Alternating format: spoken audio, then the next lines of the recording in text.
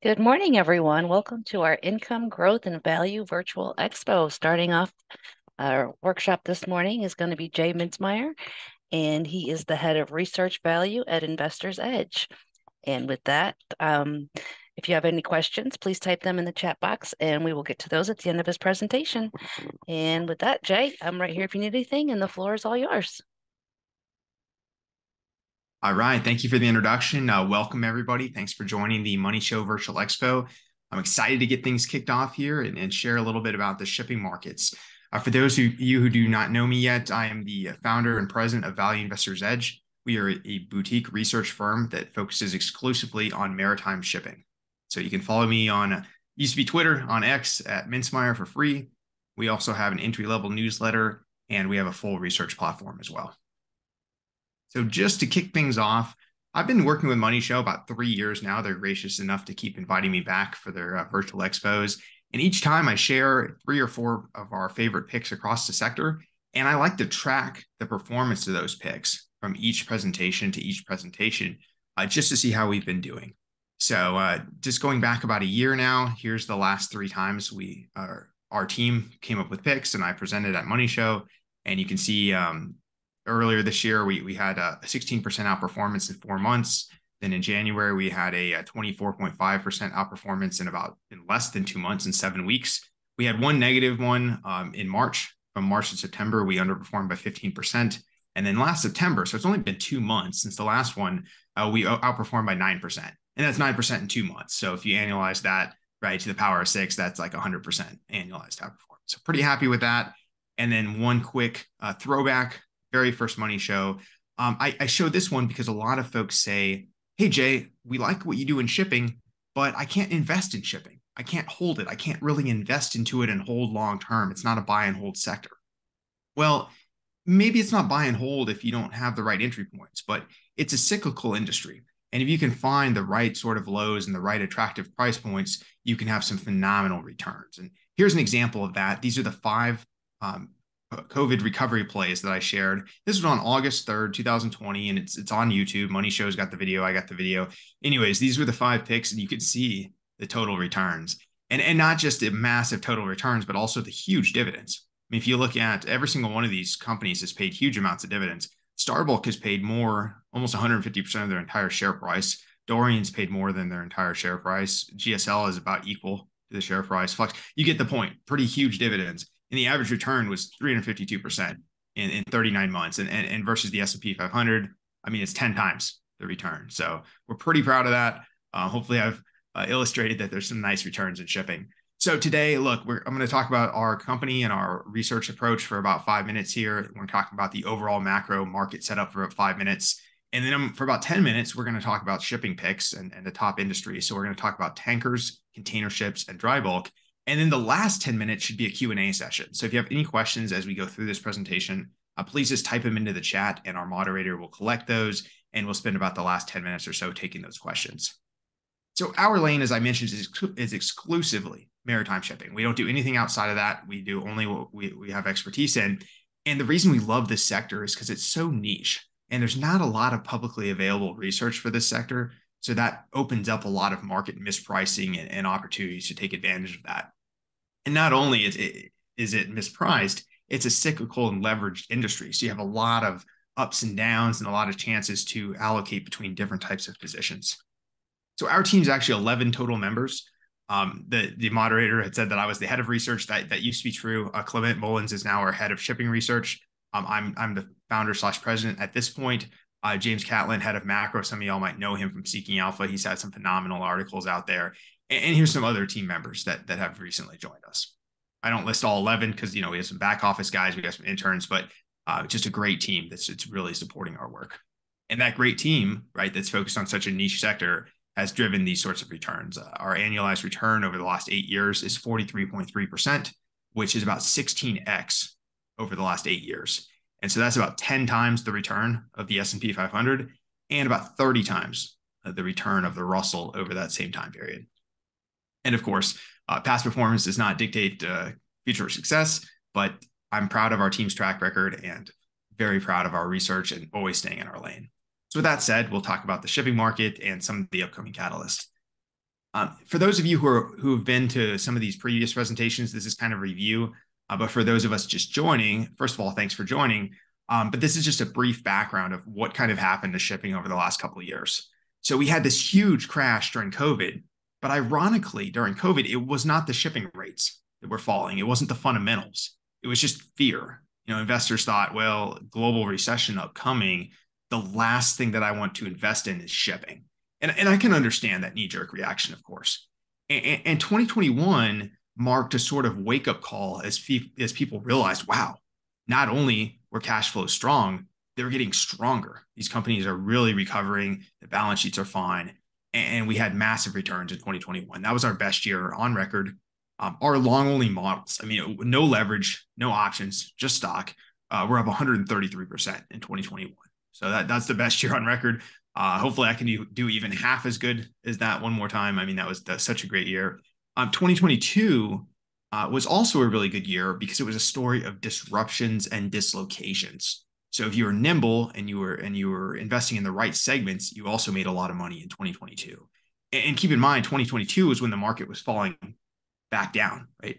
And so, the Russell 2000 was negative in 2022.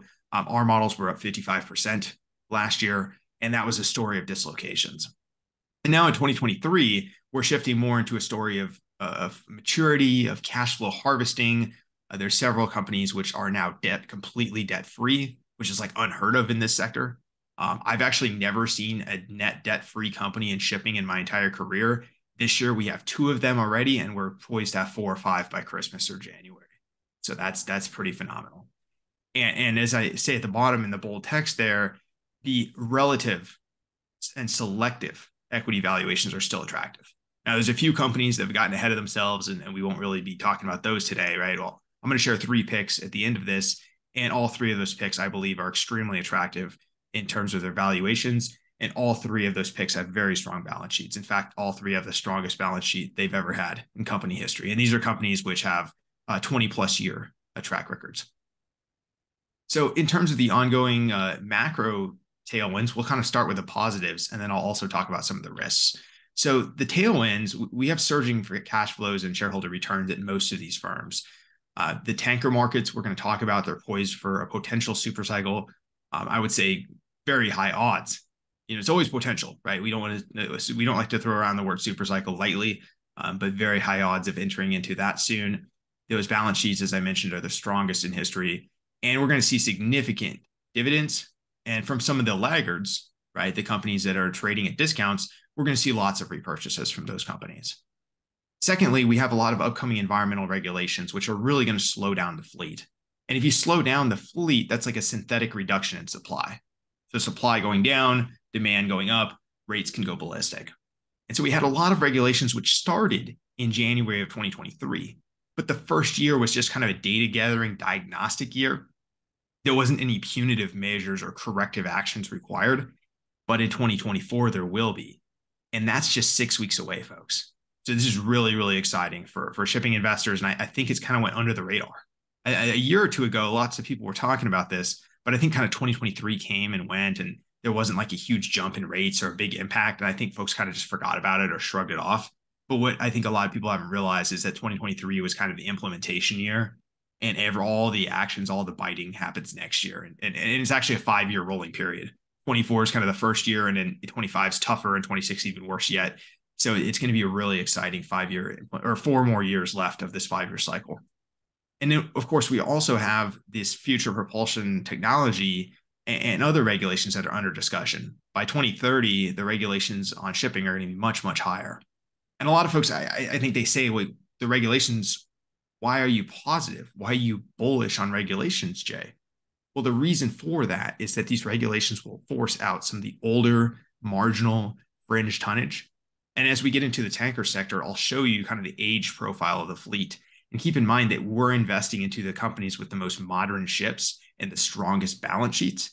And when you have these regulations, you force out the marginal players, you force out the weak tonnage, and those who remain make even more profit. I mean, if you look at big pharma and big oil and all these big companies love regulations, right? Because it actually helps them. And so finally, the oil market's pretty tight right now. OPEC Plus has been super supportive. I know we have sort of like demand questions, and that's sort of one of the cautions as well. Is like, well, how strong is that global economy? But OPEC Plus has been kind of holding back on their oil exports, and if OPEC ever increases their exports, which I believe they will, kind of taper down on some of those cuts by February or March, that could be very bullish for tanker markets. So those are kind of the catalyst and upcoming things we're looking at. And then, of course, for the headwinds, because we always want to look at both, because we need to keep this in mind too.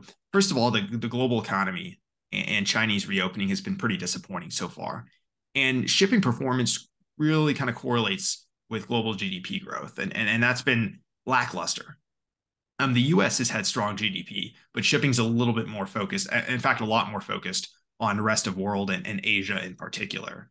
And so just look at the last line there. We prefer the companies that have longer term fixed contracts, and they're less exposed to some of these ups and downs. The exception to that would be the tanker markets, where we do like spot exposure because the prospects are so strong. Secondly, inflation is still biting. I mean, especially in some of the emerging market economies. It's bad enough here in the United States, but it's even worse in countries like Turkey and parts of Asia. So this is hurting consumer buying power, and the central banks have taken it pretty seriously. Right? They've done all the interest rate hikes and such, but there's a concern that maybe they moved a little bit too far, and there could be an overcorrection. I think it's too early to judge that, but I think it is a viable risk. And then finally, disruption in shipping is usually a positive thing. I like to be really careful with my word choice because we don't want to see obviously conflict or anything like that. But disruptions are positive. But any sort of like full blown war is obviously not a good thing for anybody.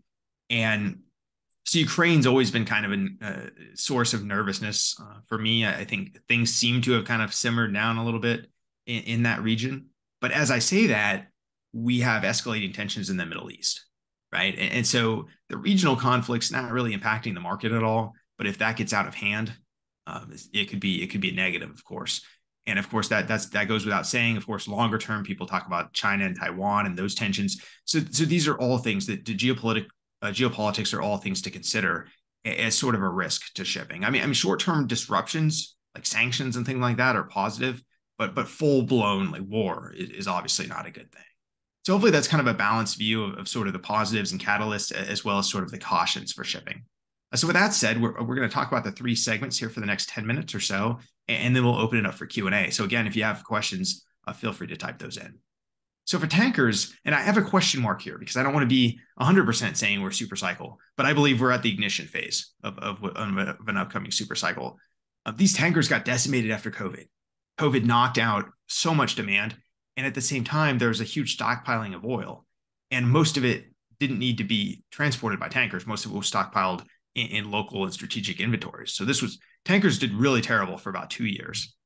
But then the market started correcting, demand started improving, and then Russia invaded Ukraine. And for tankers, this was very supportive of the market because the sanctions caused huge amounts of trade rebounding. In fact, there was just a headline. It was yesterday, so I didn't even have time to get it into the slides. There was a headline that the U.S. Sanctions Office is looking into 100 different tankers from 30 different owners into potential sanctions violations. And I'm surprised the market hasn't reacted to this yet, because this is massively bullish news for tanker owners. If those tankers get taken away or restricted from the market, we could even see rates go ballistic. So that was a pretty important thing. The headline was just yesterday afternoon.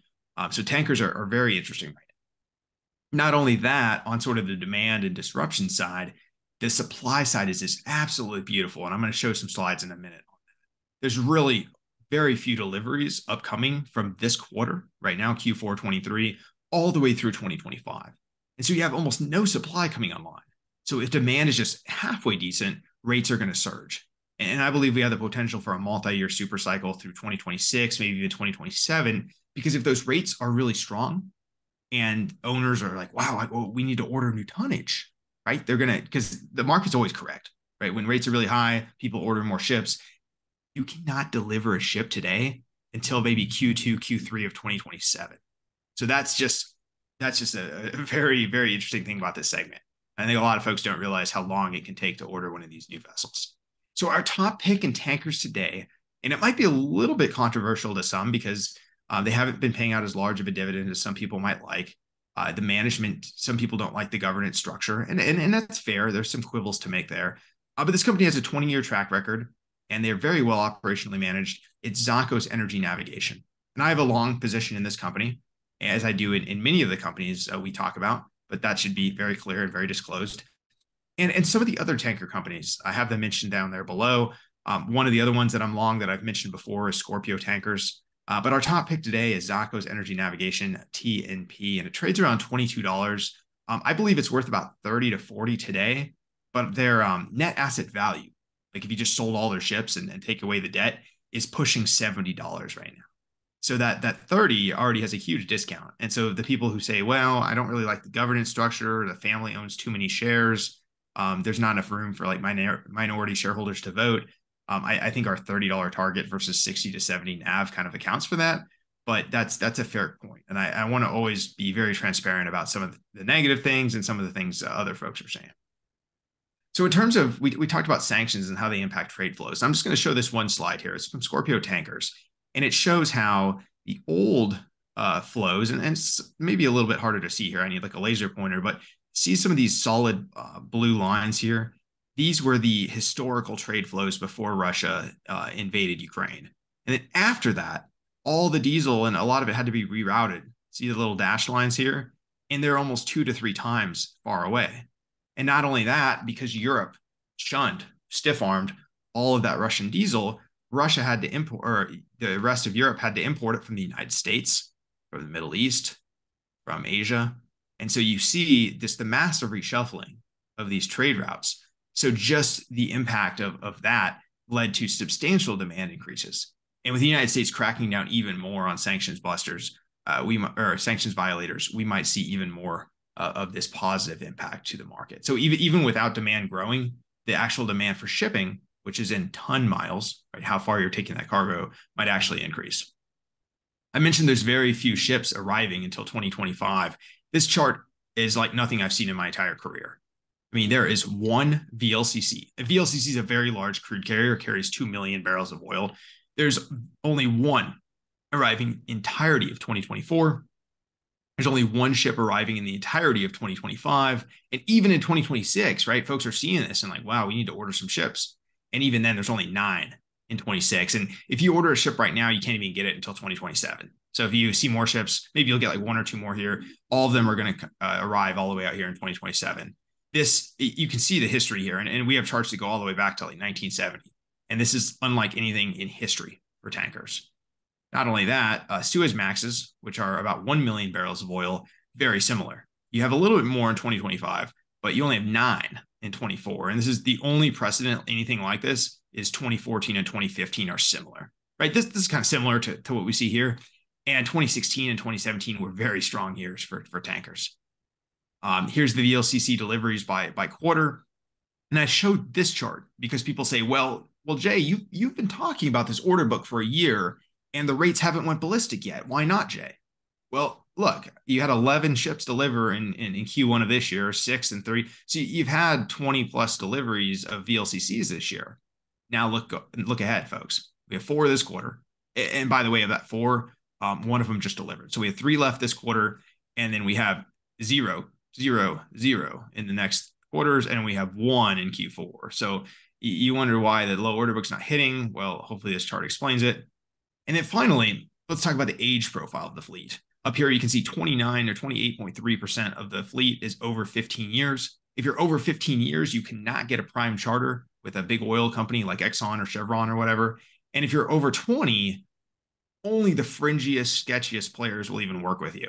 And about 1/8 of the fleet is over 20. And you see the new builds are green, almost nothing. And then everything to the left of about 2009, 2010 is going to be obsolete in the next couple of years. Literally, probably by next year, these ships are really obsolete.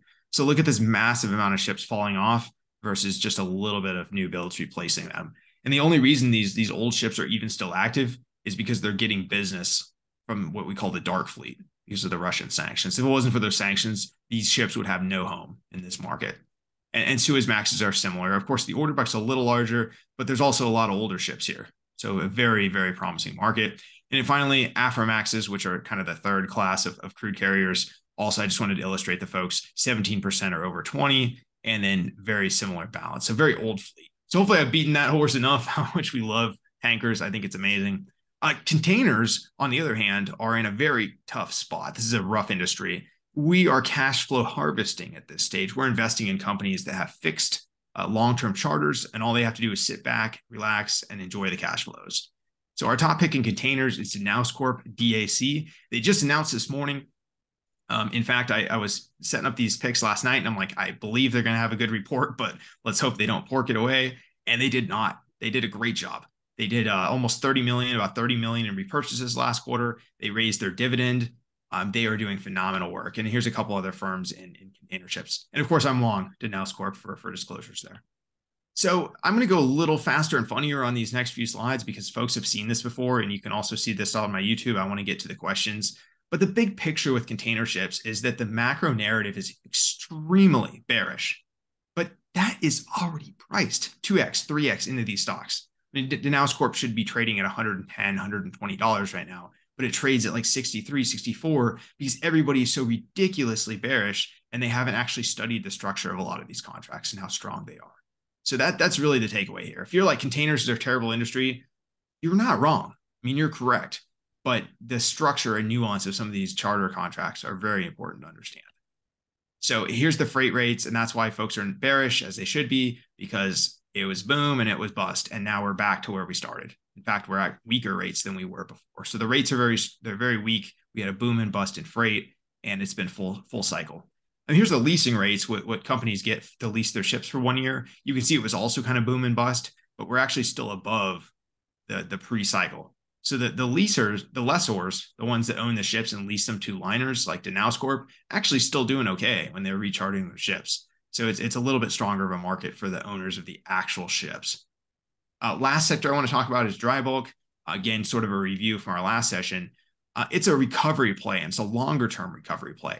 It depends on a couple of things. First of all, it depends on those environmental regulations that come online. We'll start biting a little bit next year.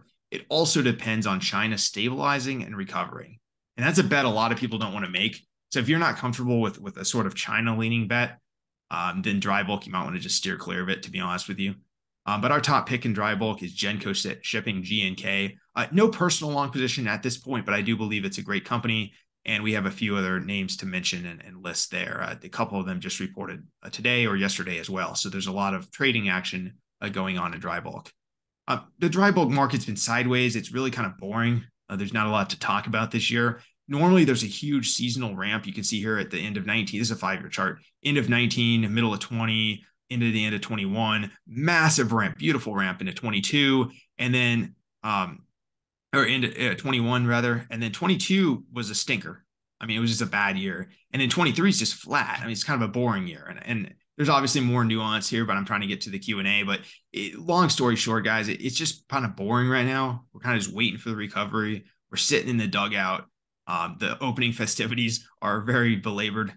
So this is a sector where you want to find companies that are trading at large discounts and just bide your time with management teams you can trust. I showed the order book with crude tankers and with Capesize. Capesizes are the largest class of dry bulk carrier. They carry about 200,000 tons of cargo. So think about 200,000 tons and how big a ton is, right, of iron ore, coal, whatever. And you can see how large these vessels are. The order book's not as beautiful as it is in tankers, but it's pretty nice. 6.2 is a pretty small order book. A normal order book is like 10 to 15%. And you can see the fleet, most of the ships were built like right after. You can imagine these ships were ordered before the crash, right? Before Lehman Brothers and the 2008 crash, but they delivered later, right? And so this is kind of the snake digesting the rodent, and we need to push these ships out to the left. So it might have another year or two until that really manifests itself positively. You can see the fleet profile here, and again, the same sort of snake digesting the rodent, and it's kind of stuck here in the middle. Give it a couple years until these yellow ships turn into the red. As long as that order book doesn't balloon, we can have a very, very nice recovery. But it might be, being honest, it might be a year or two away at this point. So review those top picks. Tankers, I believe we're igniting that super cycle. Zakos, TNP is our favorite. I'm long that position. Containerships, we really like Danaos Corp, DAC. I'm also long that position. And in dry bulk, our favorite dry bulk play is Genco Shipping, GNK. And of course, at the next money show, probably, I don't know, 3-4 months from now, I will return here. And again, the first slide we'll just highlight the performance of those three picks over that time. So thanks, everybody. Now I'm happy to open it up for Q&A. I think we got about 6-7 minutes left. Yes, thank you, Jay. We have a bunch of questions coming in. Our first question is from Andrew. The Panama Canal slowdown, is that short term or is that a bigger problem?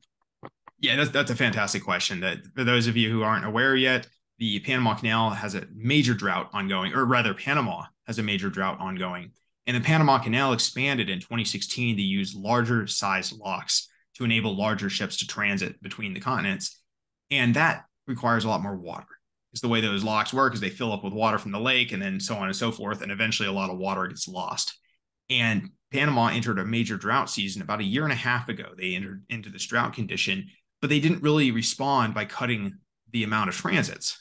Well, they let the problem fester and fester and fester, and now they're in emergency state. And they just announced they have to cut some of their transits, the larger locks, by up to 50% capacity. That's having a huge impact on the LPG trade. And I didn't talk about LPG today, but it's another sector. It's having a minor impact on dry bulk. We're seeing a lot of dry bulk cargoes rerouted away from the Panama Canal and over to Africa to go through the Suez Canal, right? The cargoes that are going from west to east. So either way, they're still using a canal, but we're talking about 50 to 60% addition to the ton miles. And as I mentioned earlier, larger ton miles is bullish for shipping. So I think the original question wasn't so much like what it is, but I'm just trying to explain to other folks. And the question is whether or not this was bullish and whether or not it was long-term. It's absolutely bullish. In terms of the duration, I believe it's probably going to be at least 3 to 6 months of impact. I don't know about the longer term. That's more of a meteorologist question. But I do question the thought process of expanding that they did in 2016. Obviously, they didn't do the proper environmental due diligence on that one. So I think it's going to linger. And I think the policymakers are going to have to take this more into better consideration going forward. And if they want to recover that lake to not just baseline levels, but actually healthy levels, then this could be something we're talking about for at least another year to come. Great. Before I give you the next question, we had somebody ask if you could repeat the tanker symbols. Maybe you could put that slide back up. Oh, you know what? I'll just put, go backwards here. Yeah, I'll just do the top picks as I talk. I'll get the point here. We'll just do, oh, sorry for this. It's going to everyone's eyes. There we go. There's the 3 picks, and I'll take the next question. Okay, very good. Craig is saying there's a major coal export yard in Baltimore, and for the first time in many years, they've been full of coal. How is the coal shipping market doing? Yeah, it's a good question. And I'm happy to see. Well, I don't know. I don't know how many ESG folks we got on the call, but I am happy to see the U.S. is back and exporting coal. I mean, the U.S. has a great source of coal, especially some of the Western coal is actually quite environmental friendly. The low sulfur variants of that. In terms of the U.S. impact to the coal market, quite frankly, it's a rounding error. We're talking like 1 or 2% max impact to the global coal markets. Global coal markets, the pricing has increased a lot over the last couple of years. Some of the firms that have mines in Australia are doing quite well. Australia had we kind of called it a coal war with China. There was some sanctions that China put against Australia from 2020 to 2022. Those have been lifted now. And so some of these Australian miners are doing quite well, exporting their coal all over. That's a dry bulk play, right? So coal is one of the major cargoes of dry bulk. The main one's iron ore. The next one is coal. And then you have some of the grains and agricultures. And then you have minor bulks, some of the smaller things like wood chips and things like that. So I would say the coal markets are decent, slightly healthy. I'm glad to see that the U.S. is exporting some of their capacity again, but it's just a small part of the market. And I don't think that's going to move the needle for us. Okay, Steen is saying Frontline has changed the depreciation of their vessels from 25% to 20%. Will other companies follow that, and how will that play out for future evaluations? Yeah, so I'm guessing he means 20 years to 25 years to 20 years, which makes sense. I think when a lot of companies came public, a lot of these older companies came public in like 2006, 2007, when everybody was desperate to kind of jump on the China growth train. And they would use these depreciation schedules that were misleading and unrealistic. And so a 25-year depreciation cycle, I just talked about it right earlier in the charts. I said most of these tankers are good for about 15 years of prime business, about 20, 21 years of overall business. And so I think the shift to 20 is just the right call. And to be clear, Euronav already does that. DHT already does something similar. I think all tanker companies should use a 20-year profile. I've always advocated for that.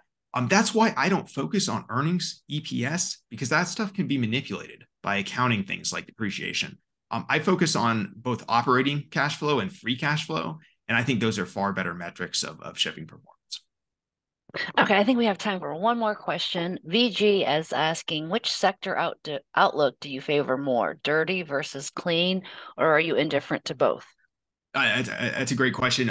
Last summer I was leaning towards dirty because the order book is just beautiful, and I showed the charts on VLCCs. I still think the dirty order book. It's funny when you say it like that. I still think that one is the far more positive one. However, I think the demand fundamentals on the clean side of the trade, so thinking like diesel, gasoline, jet fuel, are actually stronger. And I also look at the companies. It's all about valuations. So last summer, it was pretty obvious when crude tankers traded even cheaper than product tankers. But now you have companies like Scorpio Tankers, which I'm long, which is one of my favorites. They trade at like a 30% discount to NAV, where some of the crude tankers are at a 10% premium. So do you want to pay 110% of this sector or 70% for this segment? And so right now, when I factor the valuations in, I would say product. But if you're just asking me, you like overall market strength, I like crude. But if I can get something for 70% versus 110, I'm going to go with product. Okay, very good. That does conclude the time for this session. I appreciate you, Jay, and all your insight, and thank you all for joining us. And please stay tuned as we have other great presentations coming up ahead. Thank you, Thank you, Jay. everybody.